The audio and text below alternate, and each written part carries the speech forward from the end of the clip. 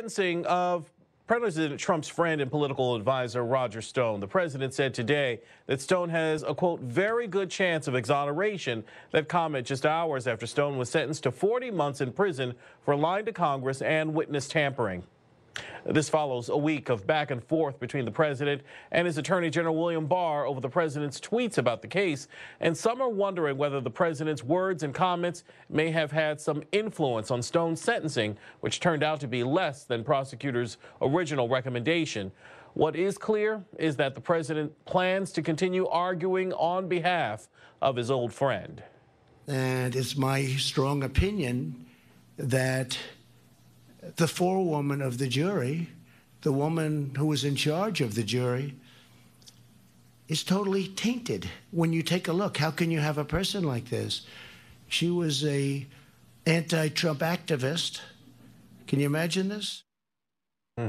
Joining me now here in New York is Amir Benno, a constitutional law attorney and former Republican congressional candidate, and also with me in Los Angeles, Jamie Wright, an attorney and political analyst. Both welcome to you to stateside. Jamie, let me start with you. Let's talk about Stone's sentencing. 40 months in prison. Is that a fair punishment for obstructing Congress in the Russia investigation?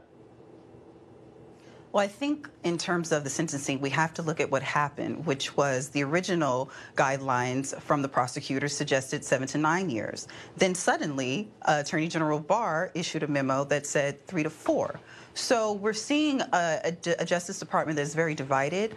I think it is clear, though, that the federal judge thought that her sentencing was fair based on her comments. She said, quote, that this particular instance, he lacked basically moral, I'm not going to quote her, but that he lacked morality, that he lacked integrity, and that he was insecure. I think it's yet to be seen, though, whether or not he will, in fact, be exonerated, and if, in fact, the sentencing is going to be seen as unfair on appeal. I think it will be considered to be fair. How about it, Amir? I mean, should Stone have gotten more time as prosecutors originally wanted? No, and I'd just like to make a quick correction, which is there are federal sentencing guidelines, and essentially what happens is they look at certain facts in the case. They say you're of a certain age bracket, your crimes of conviction are of a particular category, and you get certain numbers that attach. You get 1 point for this category, 5 points for that. They call them enhancements. And this is providing the judge with essentially what's a discretionary guideline on where the sentencing should be. And so the original prosecutors who had the case, they were very hyper-technical about particular guidelines. And they said, well, Roger Stone could, the facts of this case could, fit into this guideline, so therefore you should give him, say, 8 extra points. And the higher the number is, the higher the range in sentencing will be. And what happened was ultimately you get this recommended sentence of 9 to 10 years in that proximity for what amounts to essentially lying under oath about nothing is significant. Sure. And so ultimately what happened is they pursue what prosecutors are supposed to pursue in DOJ, and that is not to get a conviction at any cost, not to go after somebody for political purposes, but to do justice. And I think that's where they land. Something happened here in terms of the prosecutors because a number of them resigned, right? Exactly. Right, Jamie? Exactly. But that's that's exactly right. I mean, well, we can agree to disagree on that. The fact of the matter is that there was dispute within the DOJ. That was what we saw play out live in real time. And whether or not it was politically motivated or whether it was just, wow, we've now reconsidered based on, I don't know, some epiphany we had at night, the original offer was 7 to 9, and then it dropped from 3 to 4. Now, we can speculate on how it happened, but we also it happened. Well, it seemed to time with the president's comments on Twitter, at least, about Roger Stone, saying that his punishment may be unfair. Do you think that had anything to do with it, Amir? No, I don't think so. I mean, nobody's from either side is arguing that the judge abandoned her discretion or that somehow she was influenced. I think she's shown time and again. I mean, she's presided over every single one of these cases that had to do with the Mueller investigation, with Manafort, with Gates, and so on and on. And so, she, I think, ultimately decided that the revised recommendation was a more appropriate sentence. And nobody is saying that he shouldn't be sentenced. but it just shouldn't be a decade. So, Jamie, you alluded to this in terms of whether Trump will pardon Stone. Do you think the president is playing coy about his decision over Stone? I mean, he just granted clemency to former Illinois Governor Rod Blagojevich, who he barely knew, and Stone is actually his friend. So it seems likely some sort of pardon will come. I think as far as what he's doing is he doesn't want to, at least at this point, be perceived as someone who is going to skirt around what a federal judge has done. I think he is definitely going to pardon his friend.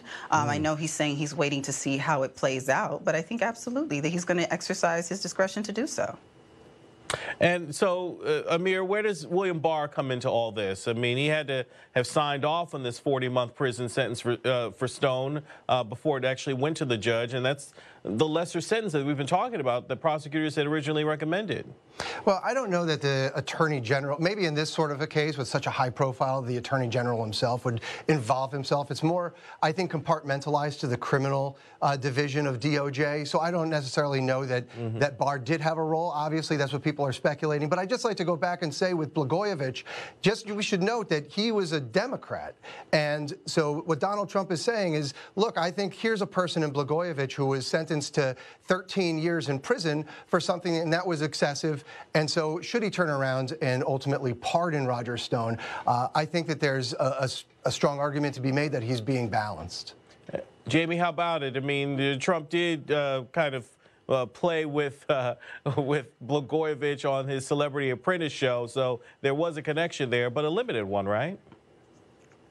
Yeah, there was a limited one. This is his, I mean, to put it lightly and proverbially, a spoon coon. This was somebody who was heavily involved in his campaign and for that matter, heavily involved in other Republican campaigns. And based on the sort of smug smirk that he had when he came out of the courthouse, I think that Trump is going to do what Trump usually does, which is exercise his ability as the president to basically say, you know what, some of these white-collar crime, we're out of here. You know what? You get your freedom, your walking papers. So underneath all this, Jamie, should the president just stop tweeting and commenting about DOJ cases like Barr has asked? I mean, Trump says he has the right, but there seems to be some sort of influence going on. I mean, obviously, he's the president of the United States. Yeah, he should exercise some more discretion. That's just the fact of the matter. He does not have to, you know, what my mother used to say, everything that comes up, come out. It's not necessary to do so. Yeah. Amir? What do you think? I think I'd agree with Jamie on that one. All right. Well, there we go. Trump gets to stop tweeting. At least there isn't a point of agreement here between the two of our guests. Constitutional law attorney Amir Benno and attorney Jamie Wright. Thanks to you both for joining me here. Next on Stateside, case of domestic terror.